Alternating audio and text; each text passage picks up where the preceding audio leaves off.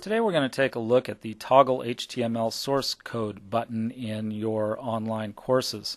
All of the items that you add, an announcement, or discussion boards allow you to do this. Now HTML is kind of frightening and it looks a lot like this, which is what your whole course really is made of. But when you select that button, which again is in an item or the discussion board or announcement, you can use the embed code from other websites and place that content in your announcement or item or discussion board. There is YouTube, there is Blip TV, there are the TED Talks, there are Scribe documents, mind maps, Zoho, this and that, and Google Notebooks, or all kinds of embedding code. So when you find that code on a website and you want to place it into your class, you simply select that toggle button, paste the HTML code in it, and that is the Blackboard 57-second tip of the week.